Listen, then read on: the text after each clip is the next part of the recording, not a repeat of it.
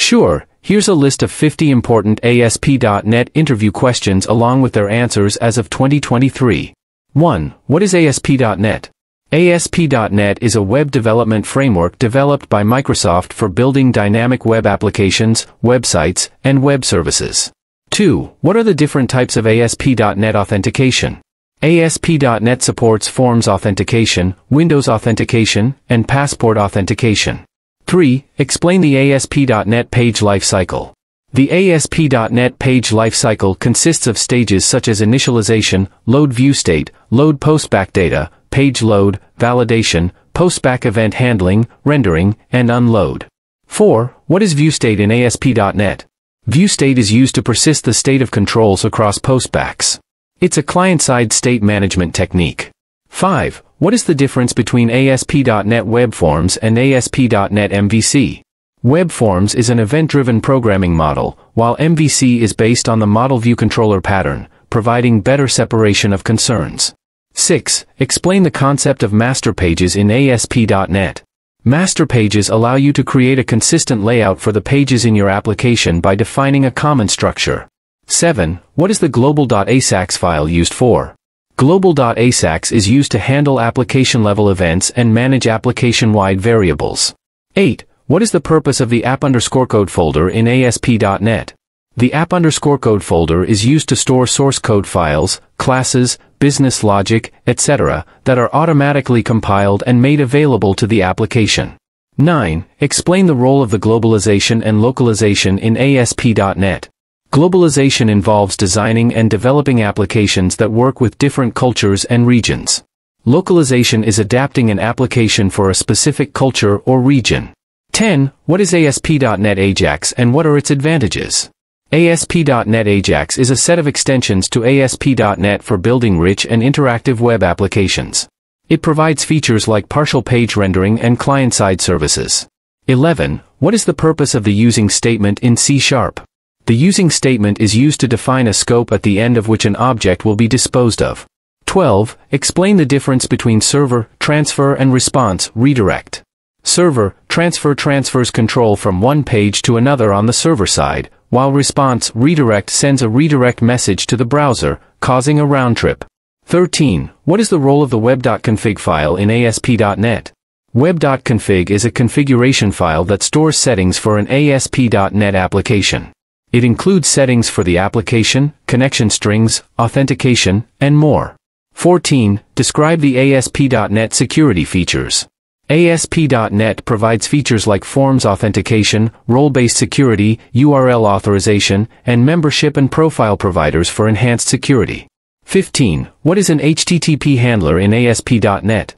An HTTP handler is a component that processes requests for specific types of files, allowing you to create custom handling for different file types. 16. What is the purpose of the app_data folder in ASP.NET? The app_data folder is used to store application-specific data, such as databases or other data files. 17. Explain the concept of code behind in ASP.NET. Code behind is a programming model where the code is separate from the content. In ASP.NET, the UI is defined in an .aspx file, and the code is in a separate .cs or .vb file.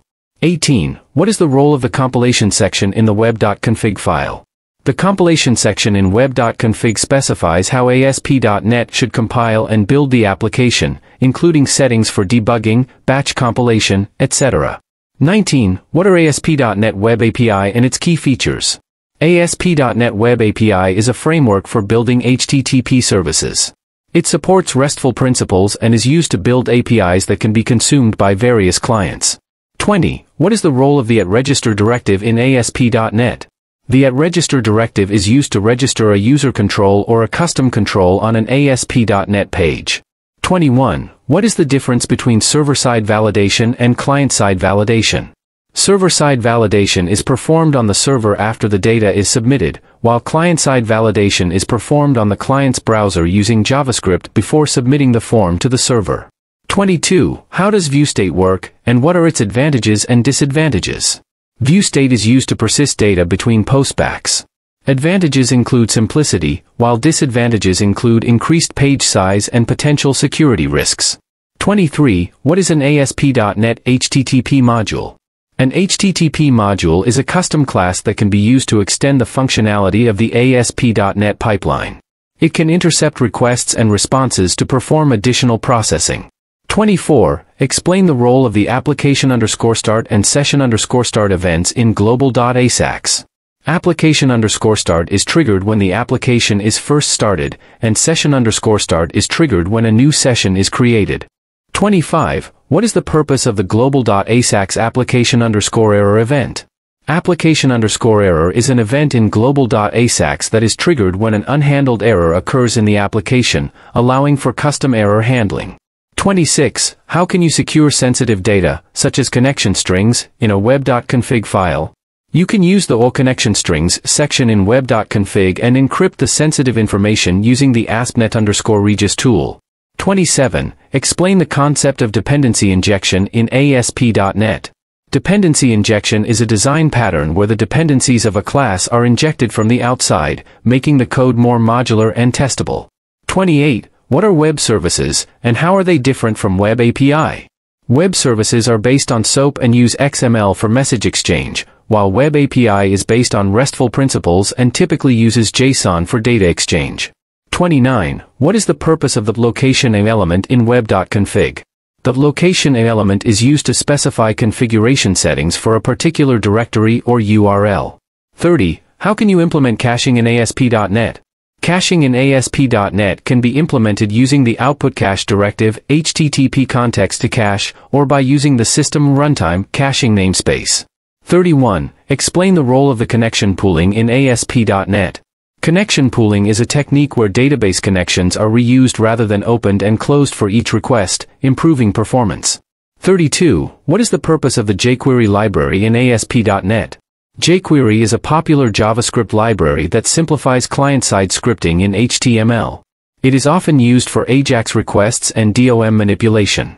33. What is the significance of the compilation element in web.config?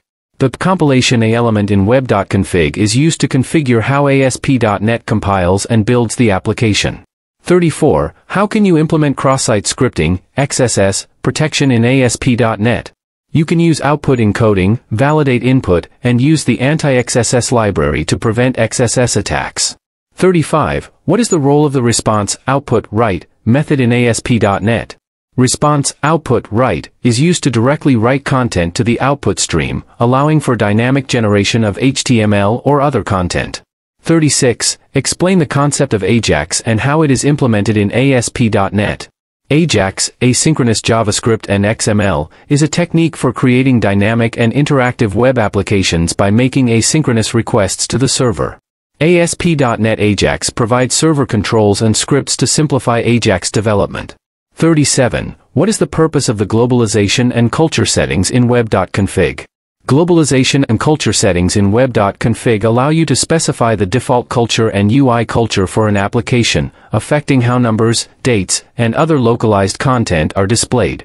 38. How can you enable and configure session state in ASP.NET? Session state can be enabled and configured in the session state element in web.config, specifying the storage mode and other settings. 39. Explain the role of the data grid control in ASP.NET. The data grid control is used to display data in a tabular format with features like sorting, paging, and editing. 40. What is the role of the validate request property in ASP.NET? The validate request property is used to control whether the ASP.NET runtime should validate input for potential script or HTML injection attacks. 41. How can you implement custom error pages in ASP.NET? Custom error pages can be implemented by configuring the customers element in web.config and specifying the error pages for different HTTP status codes. 42. Explain the differences between GET and POST requests in ASP.NET. GET requests pass parameters in the URL, visible to users, while POST requests pass parameters in the request body, making them more secure for sensitive data. 43. What is the purpose of the ViewStateMac property in ASP.NET? ViewStateMac is a security feature that adds a message authentication code to the viewstate, preventing tampering with the client-side state. 44. How can you implement role-based security in ASP.NET? Role-based security can be implemented using the authorization element in web.config and by assigning roles to users. 45. What is the difference between temp data and view data in ASP.NET MVC? Temp data is used to pass data between controller actions during a single request, while view data is used to pass data from the controller to the view. 46. Explain the purpose of the using statement in C#. The using statement is used for resource management, automatically disposing of objects that implement the iDisposable interface when they go out of scope. 47. How does routing work in ASP.NET MVC? Routing in ASP.NET MVC maps URLs to controller actions, allowing for clean and SEO-friendly URLs. 48. What is the role of the entity framework in ASP.NET? The entity framework is an object relational mapping (ORM) framework in ASP.NET that allows developers to work with databases using .NET objects. 48. What is the role of the entity framework in ASP.NET? The entity framework is an object relational mapping (ORM) framework in ASP.NET that allows developers to work with databases using .NET objects. 49. How can you implement custom authentication in ASP.NET? Custom authentication can be implemented by creating a custom authentication module or using the ASP.NET Identity Framework to customize authentication logic. 50. Explain the concept of dependency injection in ASP.NET Core. Dependency injection in ASP.NET Core is built into the framework and is used to inject dependencies into a class or method, making the application more modular and testable. It is typically configured in the startup class using the built-in container.